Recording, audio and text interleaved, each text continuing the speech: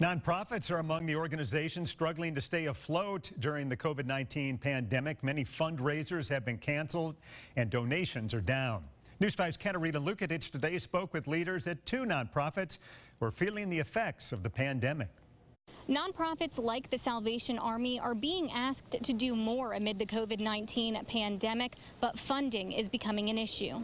Our funding has just completely dropped off in most areas. The Salvation Army is providing more meals than usual, feeding up to 180 people in downtown Mobile each week.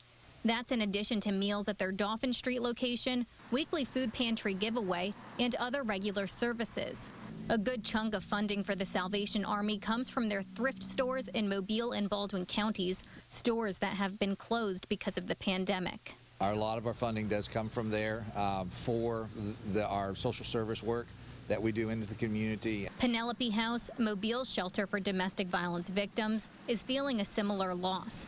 Penelope's Closet on Old Shell Road is closed until further notice. When people purchase items from the closet, the money goes back to support the shelter. So, you know, we can look at probably a monthly loss of $20,000 or more. It's also a time when fewer people are able to give monetary donations. I totally understand because people are concerned about, their own needs at home. But these organizations are asking if you can give to consider them.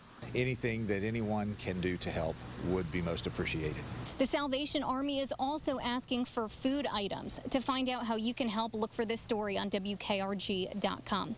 In Mobile, Katarina Lukatic, WKRG News 5.